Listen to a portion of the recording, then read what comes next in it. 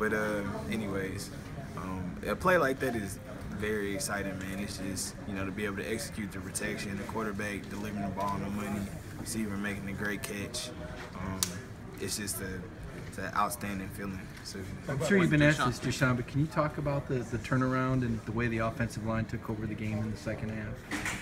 Well, I feel like guys on the offensive line came out and did a much better job of communicating and just came out with the mental focus and mental intensity to, like you said, take over the game. And guys just played together and for each other and grinded throughout the game, going one snap, one play, and one drive at a time. Not worrying about any outside things or whatever else going on, but just putting your head down and grinding through the drives and grinding through the plays. And are you okay? I know you got knocked out there for a few plays. Yeah, I'm perfect. I'm fine. I'm sorry if someone's already asked you this, but when Chance Hall's return, what does that kind of do to the offensive line's confidence when you have a veteran back there and returning to the right tackle again?